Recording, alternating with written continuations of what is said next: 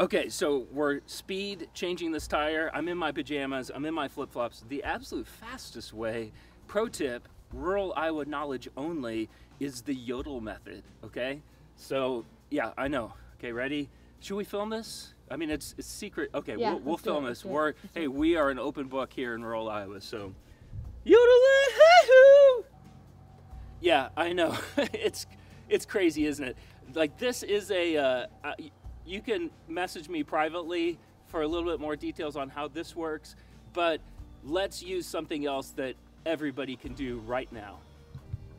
All right, it is cold outside. It is probably 20 to 30 degrees outside, and so this is going to be a speed video, but one of the things that's seems to be a reality out in rural Iowa is getting nails in our tires. I mean, come on, I think part of it is maybe we're doing some off-road driving, part of it is we're driving in areas where there's been agricultural activity, and so we're going to show the fastest way to change a tire. And I am still in my pajamas, I want you to know. And not only are these my pajama pants, but I have confidence that I can do this so fast. I'm wearing flip-flops even too, okay? So this is a very quick thing, but this is such an important tool that we have invested in, which is a nail picker upper. So you just go over the top. It's got a massive magnet. Oh gosh. Ugh.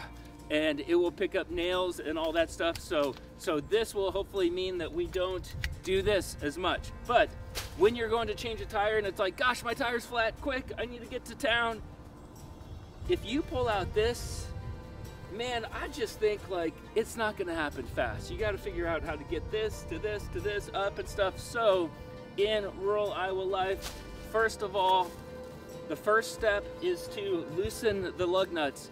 Huge thing to do is don't ever loosen the lug nuts after you get the car jacked up, because you might have to really crank on it and you might accidentally push the car off the jack, and that's a dangerous situation.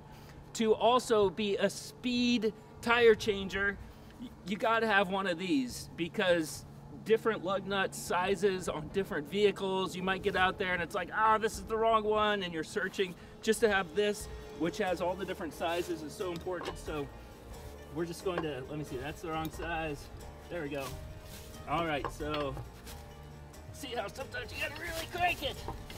All right, so loosening all the lug nuts here. Some have been a little pre-loosened. Okay, so once we have that all loosened, here is the speed thing. Rural Iowa life, having a floor jack is like really great, really valuable. So the way this thing works is you can, you do the handle to the left and it will loosen this to go up and down. So I want it all the way to the right. So I'm gonna get ready to crank it up. And then it's heavy, because it's heavy duty. This thing can jack up trucks. I use it to jack up trees once in a while that have fallen down and I want to get up a little bit. So you just kind of put it here.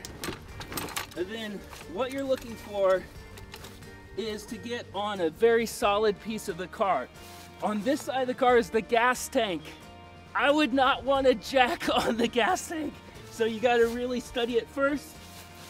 So I did a quick speed study, and then look at this.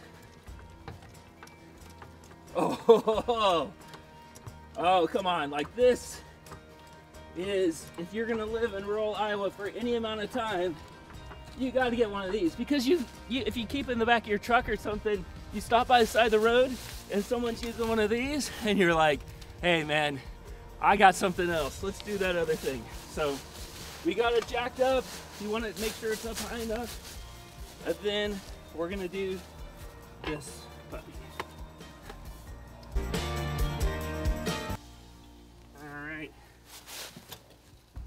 Ah, there we go. I was starting to worry about the speed method. Oh gosh. Okay.